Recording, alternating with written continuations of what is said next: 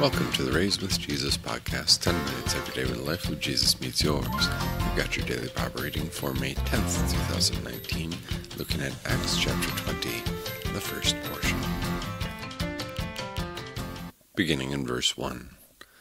After the uproar had ended, Paul sent for the disciples and encouraged them. After saying goodbye, he left to go to Macedonia.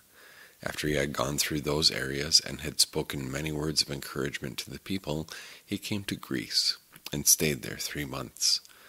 Because a plot was made against him by the Jews, just as he was about to set sail for Syria, he decided to go back through Macedonia. He was accompanied by Sopater, son of Pyrrhus from Berea, Aristarchus and Secundus from Thessalonica, Gaius from Derbe, Timothy, along with Eutychus and Trophimus from the province of Asia. These men went on ahead and waited for us at Troas. We sailed from Philippi after the days of unleavened bread, and within 5 days we came to them at Troas, where we stayed 7 days. On the first day of the week, when we gathered together to break bread, Paul spoke to the people. Since he intended to leave the next day, he continued talking until midnight. There were many lamps in the upstairs room where we were gathered. Seated in a window was a young man named Eutychus. He was sinking into a deep sleep as Paul kept on talking for a long time. When he was sound asleep, he fell down from the 3rd story and was picked up dead. Paul went down, bent over him, threw his arms around him and said, "Do not be alarmed, because he is alive." Then he went upstairs, broke bread, and ate. After talking for a considerable time until dawn, he left. They brought the boy home alive and were greatly comforted. We went on ahead to the ship and sailed for Assos, where we were going to take Paul aboard.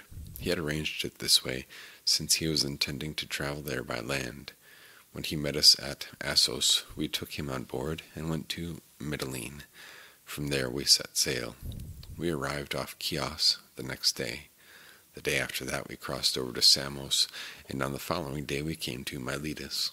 Paul had decided to sail past Ephesus so that he would not have to spend time in the province of Asia. He was in a hurry to be to Jerusalem, if possible, by the day of Pentecost. This is the word of our God. Acts chapter 20, you notice this is another we portion where Luke joins them, probably up there in Philippi, Macedonia area. And Luke, of course, keeps a detailed travel log of all the sailing and all the travel that they go by sea. At the very beginning of this chapter, the rioting in Ephesus finally comes to an end, and Paul had spent 2 years there. He had probably even traveled by boat for a brief period of time directly across the Aegean Sea to Corinth. But we know that from Ephesus was where he was when he wrote 1 Corinthians and 2 Corinthians, and then possibly a lost 3rd or even also 4th letter to the Corinthians from Ephesus during this time. So he's been over there, and now he wants to walk over there by land and follow along the road where he had traveled on his 2nd missionary journey, and hopefully encourage the churches along the way without ruffling too many feathers as he's passing through. And so in verse 1, saying goodbye, he left to go to Macedonia. Check out the show notes for a little bit of a map, because we're going from basically Turkey, and he goes all the way up to the Straits of Bosporus, Constantinople or Istanbul, and then across those straits over to the portion just north of Greece, and then all the way down through Macedonia and the Greece mainland until he arrives all the way down in Corinth. So it's not a small journey, but it's something that he's done before on his previous missionary journey when he planted those churches and started those churches. So Luke kind of concludes that idea, verse 2, after he had gone through those areas, talking about Troas and the Philippi, Thessalonica, Berea. After he had gone through those areas and had spoken many words of encouragement to the people, he came to Greece, really specifically talking about arriving at Corinth, and he stayed there 3 months. And as Paul is going through this area, this is talked about in especially in 2 Corinthians, but it's mentioned in 1 Corinthians as well, that during those 2 years Paul has been at Ephesus, he's organizing a collection for God's people, because there's going to be a famine in Jerusalem, and God's people among the Gentiles here are getting together a collection or an offering to help offset the cost of food and to store up some food, probably to provide for the believers in Jerusalem.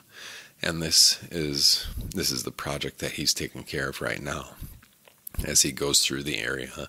And then especially in verses 2 through 6, when we've got this list of people from different congregations in different cities, that's really what's going on. That he's been collecting this offering, and each congregation has entrusted a man to help carry this offering all the way to Jerusalem, so that it's on the up and up, and there are no allegations of mishandling or impropriety. And so that's kind of in the background, because that entire time of 2 years at Ephesus wasn't slow. It wasn't wasted time. He wasn't just sitting around or even just preaching. He's also organizing a larger project. And what we have right here is the collection. And we'll kind of, after we get to bring Paul back all the way to Palestine, then we'll get to 1 Corinthians and 2 Corinthians, and we'll have to rewind just a little bit, but it makes sense. So then we have Eutychus. Eutychus up in the 3rd floor, and he falls out the window.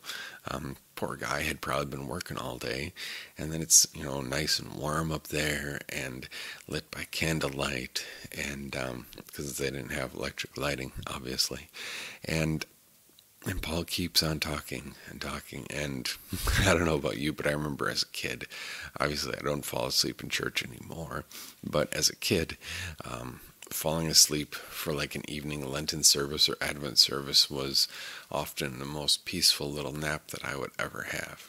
Just kind of dozing off and doing the old head bob thing. That's what Eutychus does.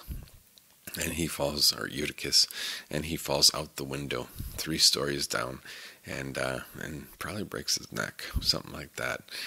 And everybody is distraught. And Paul goes down, puts his arms around him, and raises him from the dead. Do not be alarmed, because he is alive. And perhaps there's something worth mentioning here. Paul wasn't necessarily the most bombastic or interesting, even, of preachers. He put somebody to sleep. He killed somebody with his preaching. We kind of joke about that sometimes. He wasn't the most interesting of preachers necessarily. I mean, we hear him preach. We have a couple of his sermons recorded. But when he, goes on for a few hours, he's lecturing late into the night. Maybe that's a different story. But we remember that God works through his gospel. And yes, people are people, and there may be some resistance to somebody who is uninteresting to follow or seems detached and unmoved and unimpacted by the gospel. And so, as a pastor, we try to preach an interesting sermon, but leave the results up to God, and try to preach it in such a way that is engaging and to be transparent enough so that people see how God's word affects our emotions, but not dissolving into a blubbering emotional mess either. And so there's kind of that delicate line to walk. Like, how do I demonstrate God's grace to me in this, and how do I convey to these people exactly the emotional response that God wants us to have? We talk about teaching that really touches the knowledge and the feelings and the action, or speaks to knowledge, feelings, and actions, or how do I carry it out? And preaching is very similar. Knowledge, looking to convey some knowledge, because that's the essence of Christianity. It's not just encouragement, but it's encouragement that has strong scriptural basis. And it has teaching that is applicable, and as well as teaching that might not seem applicable or practical at the very beginning. Talking about the humiliation of Jesus Christ might be like, okay, Pastor, let's move on from that. I think I get it.